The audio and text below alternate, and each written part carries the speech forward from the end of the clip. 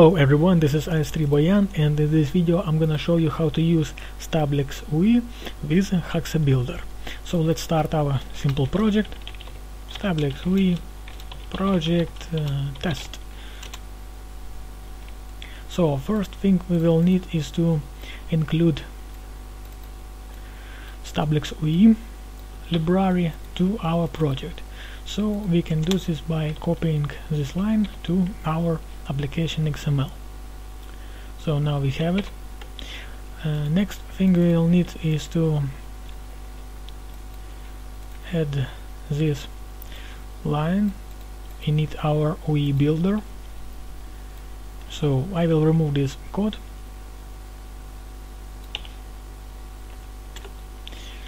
So this project will be easy to understand. So I just copy this line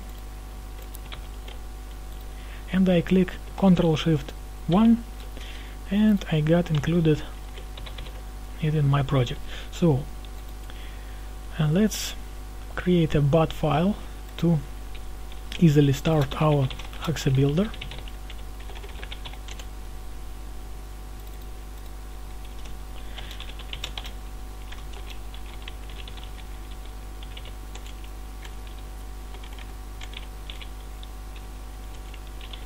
And I will let pause, but it's not really required.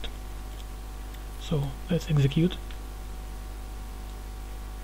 Build started, and here we go. So now we have it, but we don't have any UI. So let's add XML file and name it something like first. Go to the next chapter and just copy and paste that, but we don't see it because I haven't added this on stage.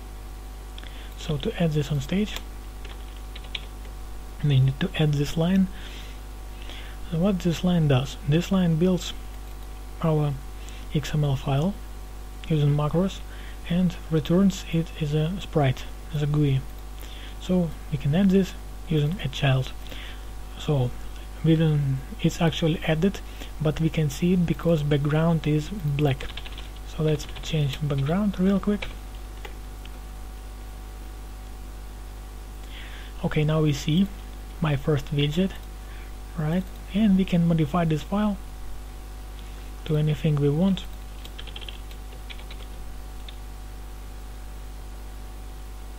It takes some time to compile. One thing you need to know about this is you need to put any text in those double quotes and single quotes, because anyway it will just might throw some books. So you can see I can change position and other things. I can add some more text and it will be positioned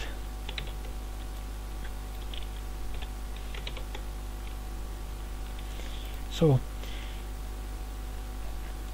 we can see this text because we will need to add some elements like vertical box, because it's just same text and puts it in same things. So you can see now it's grouped properly, so it works fine.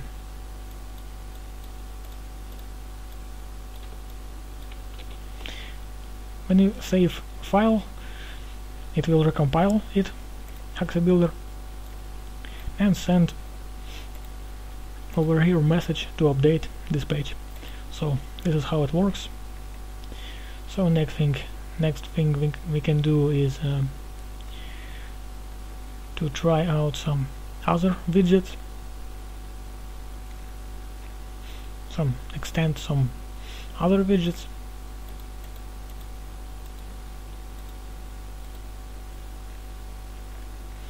Create own widget and many other things. Use some skins and other things. So thanks for watching, subscribe if you like this video, good luck with StablexUI, it's really nice framework, it's very easy to use. So bye guys.